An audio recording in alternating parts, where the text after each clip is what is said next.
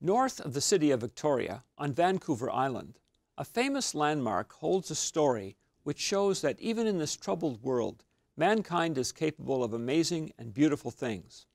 What can we learn from this stunning reclamation project?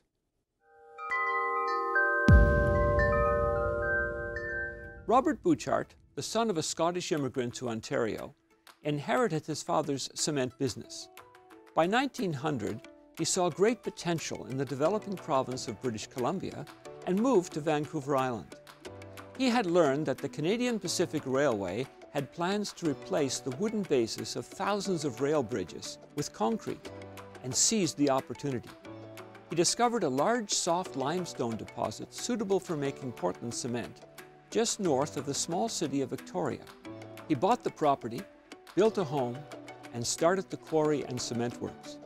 Robert's innovation made his company hugely successful. He pioneered the use of paper bags for shipping cement instead of barrels, making his product easier to transport and much cheaper. This enabled his company to be a major supplier of cement in the rebuilding of San Francisco following the earthquake of 1906. He became very wealthy. Eventually, the quarry became exhausted. Robert's wife, Jenny, became tired of looking at the deserted excavation near her home. She complained so much that Robert finally gave her free rein to do whatever she wished with it, money not being an issue. Jenny went to work. Part of her motivation was that her friends repeatedly told her that no one could get anything to grow in that ugly, rocky pit.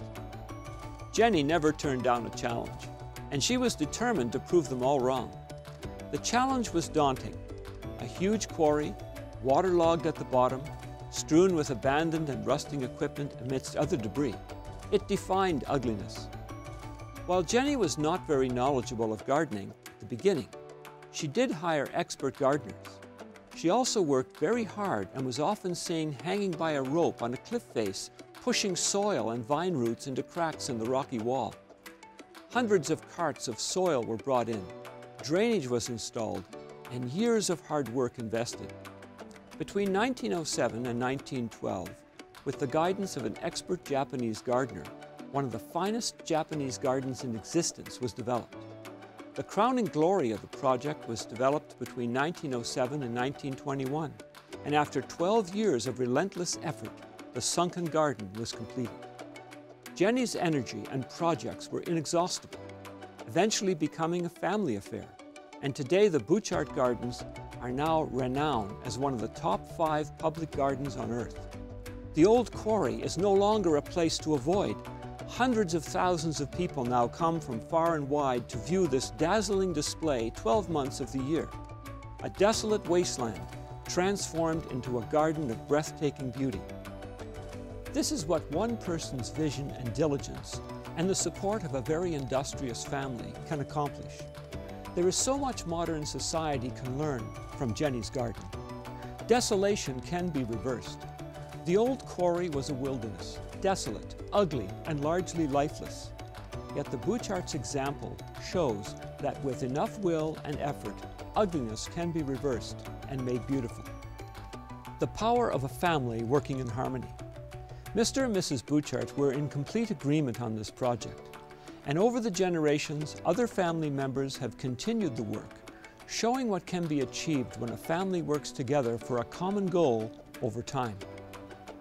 The contribution of sharing and generosity.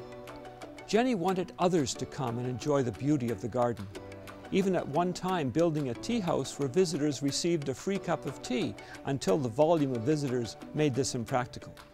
The Butcharts were generous. Generosity and sharing makes effort seem more worthwhile and brings pleasure to all. Vision, diligence, and perseverance with a right purpose produce good fruit. Jenny had a vision and did not shy away from challenges. The Butcharts exemplified the willingness to work hard toward a goal and to struggle to surmount obstacles. Their vision was to improve the world and stick to the task. The result is the creation of a place where now millions go to be encouraged and to be inspired by beauty. This world needs a restoration to be what it was intended to be.